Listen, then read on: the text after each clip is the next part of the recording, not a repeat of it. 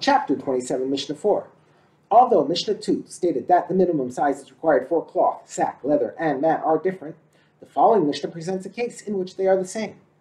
If one trims any of these materials into a piece that measures 1 tefach by 1 tefach, it can become tameh with tumas midras, because it is fit to be used as a patch on a donkey's saddle on which a person sits. The larger measurements stated in Mishnah 2, 3 by 3 tefachim for cloth, 4 by 4 tefachim for sack, etc., apply only to a piece of material that the owner uses for sitting or lying on, but did not physically change for that purpose.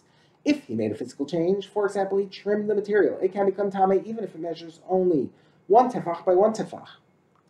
The next case involves a round wooden basket with a flat bottom. If one trims from the bottom of the basket a piece that measures 1 tefach by 1 tefach, it can become tameh with tumas midras, because the bottom of the basket is flat and thus suitable for sitting on. However, if one trims from the sides of the basket a piece that measures 1 tefach by 1 tefach, the law is subject to dispute. Rabbi Shimon rules that it is tahor because the sides of the basket are curved and unfit for sitting.